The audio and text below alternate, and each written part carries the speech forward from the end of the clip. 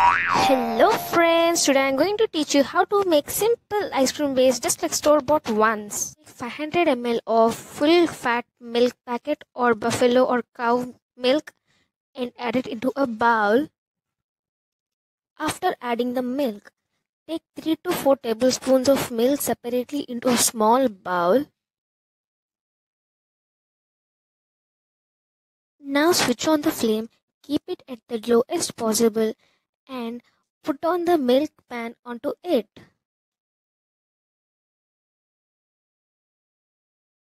Now you can take either wheat flour or corn flour or custard powder packet, and here I am taking custard powder. You add 2 tablespoons to the bowl of milk which you took before and mix it very well without any lumps.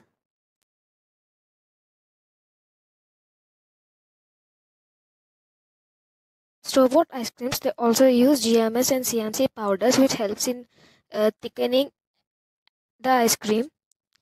If you want, we can also add 1 spoon of each. Now you can take 3 to 5 tablespoons of sugar according to your sweet preference. And now turn the flame to medium.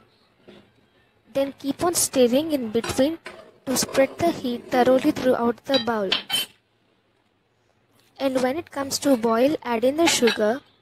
Mix it well until the sugar melts. Then add in our paste we made previously using custard and mix it well.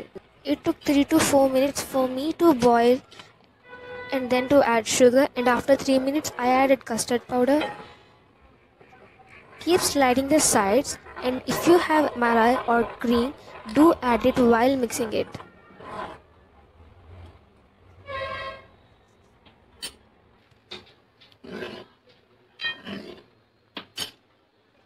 After it boils enough, then keep sliding the sides and mix it and until it becomes thick, and then switch off the flame.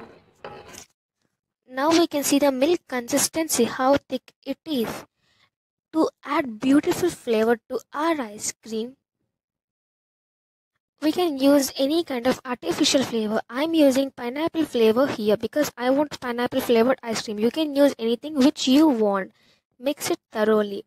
If you want, you can add a little pinch of food color into it according to your preference. And let it cool down for some time. Don't forget to scrape off the sides with the help of a spoon because it has malai in it, which helps with the texture of your ice cream. After it gets cooled down, add it into the mixie jar and wipe it for 30 seconds with tiny breaks in between. This will make your batter smooth. Now pour the mixture into a bowl. If possible, use an aluminum foil to cover the surface of the mixture, which will help you to avoid the formation of water droplets which will turn into small ice. Even if it's not there, it's okay. Close the lid and pop it in your freezer for 2 hours.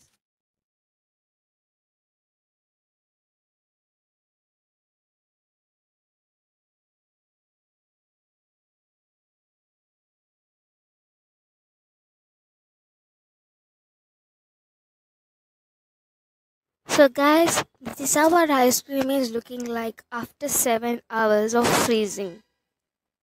You can simply scoop out the ice cream from this and enjoy it. If you like the video, please like it. If you don't, then don't hesitate to dislike it. Please do comment something on what you feel and subscribe for more videos from me. Thank you for watching.